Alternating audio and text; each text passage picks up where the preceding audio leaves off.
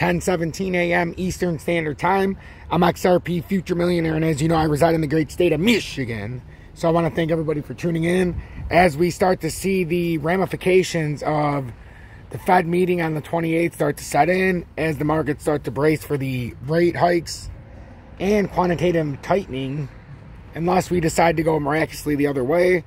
I want to see 100 basis points. I feel like they're only going to do 75. So if we only do 75 instead of 100, you know, that could, the markets could overcorrect here. And then on Thursday, Friday, we could see something. So right now, though, it doesn't look good.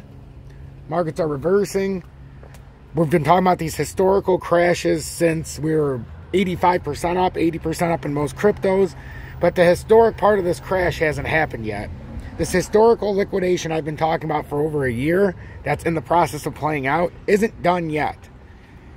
So even if we do get some kind of miraculous bounce, it's not going to change my targets, the low targets. So everybody who watches on a daily basis, week over week, month over month, quarter over quarter, we're going to be lower until we finally hit that reversal point. We have not. We've hit bear bounces, bear market rallies, but other than that, we haven't hit anything. So I want to read this to you guys. Make sure to hit that motherfucking like button. I would love to see a little more support with Tom's Army. Maybe when we get sub 20 cents and sub 15 cents, some of you who said you would join sub 50 cents will join.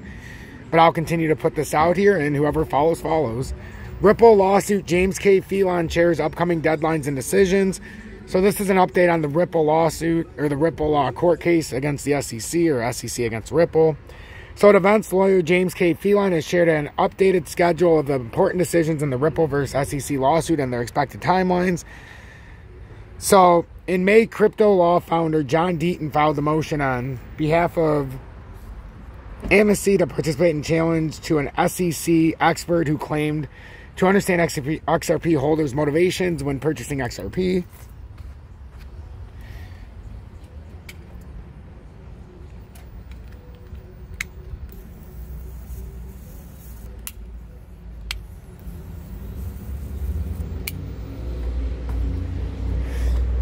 So let me, alright,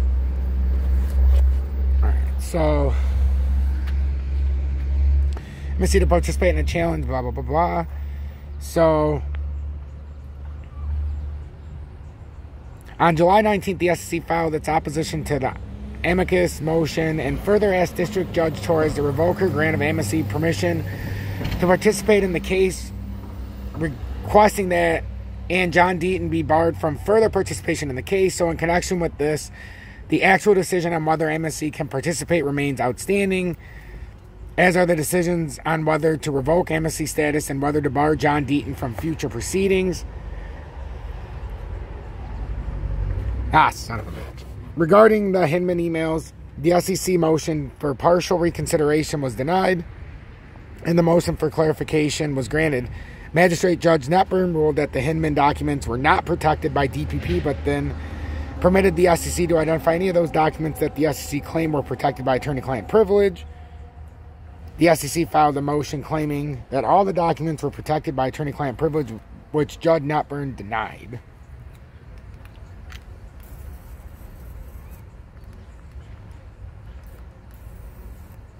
Oh, shit.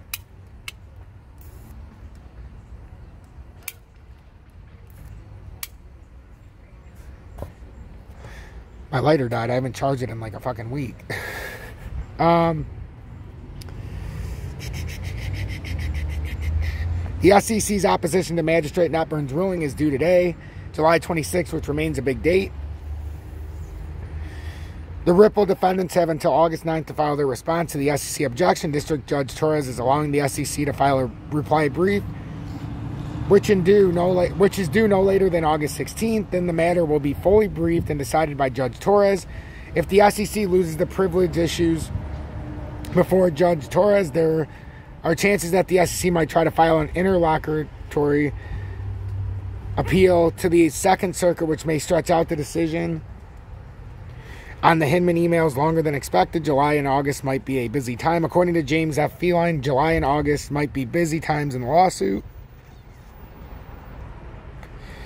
Based on the aforementioned decisions, motions for summary judgment may be expected by September 13th. Oppositions are expected by October 18th, while replies to any opposition must be made by November 15th. So guys, listen to this.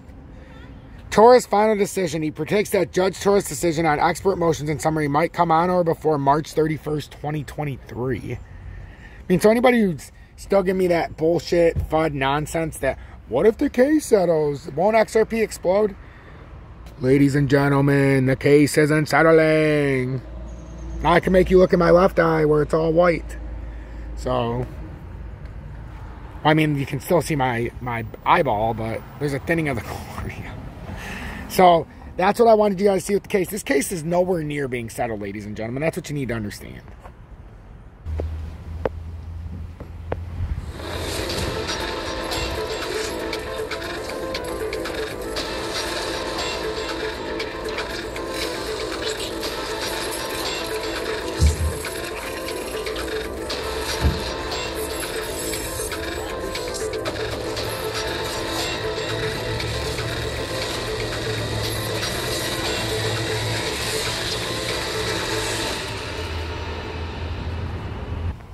Okay, so now let's focus in on the XRP chart. I mean, look at this.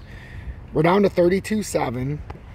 And if we look at the charts logically and be like, okay, well, what's going to happen here in the immediate short term? Let me take this off so we don't focus on me so much.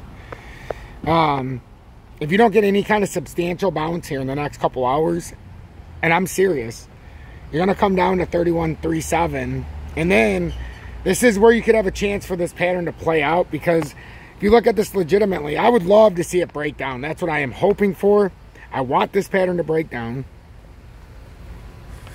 But right now, resistance, resistance, support, support in here, back to resistance now that it came through. But we can fill this out still, which, if we're going to play this out true, this pattern could still have a little more time. But once you break back in within this, this is either going to be played out as one big fake out, or this is finally going to come down like we've been waiting for forever. And the ultimate targets here, the uptrend, and I know it scares everybody, but the true uptrend of XRP, and I'm not afraid to show it, and I've never been afraid to show it, and it made me look stupid in the beginning, but now that we're actually trending down and we're not at $1.60, $1.90, $1.50, the true uptrend of XRP could very well get us back below a penny if we decided to ride that route. I'm not saying that we're going to ride that route. I acknowledge that that is going to be very difficult to get back into that area. And it's more than likely that you very well could be playing an uptrend like this as well. So I acknowledge that it might not come down to 0.00 or 0.0135 area. Acknowledging that. But what I am also saying is that even if we come back to the other uptrend, that I'm going to completely say that this was an overshot, and we're going to use this one as the uptrend. You know, that still would get us down into the range of 11, 12 cents at minimum. Even if you hit right here, it's 15 cents. You're talking about cutting in half. Even from where we're at now, whoops. I don't know which one. Oh, that was the 15. But even if you come down from where we're at now on this current uptrend, you just want to talk about this, that would get you down to about the 18 cent level. So we really have to be cautious here, because if you're going long on any of these, like I said yesterday, you'd have some balls to go long yesterday. Even though it was a possibility, it was a small possibility. We're in a bear market. So now, to me, the next opportunity that you might be able to buy a big spike, not even a big spike, but you could buy a bounce from 31.32 maybe up to 33. Or if you can get some kind of consolidation. But we really would need a pull up here in a very timely manner to avoid what's coming next. It's that simple. I don't think that this is going to hold anything in here. I don't. It's just, if we're trying to get sneaky here, I mean, we have to understand a historical liquidation's coming. It's already happening. It's just how many suckers can we sucker in until we get into the end. So let me try to get rid of all this clutter that I don't need.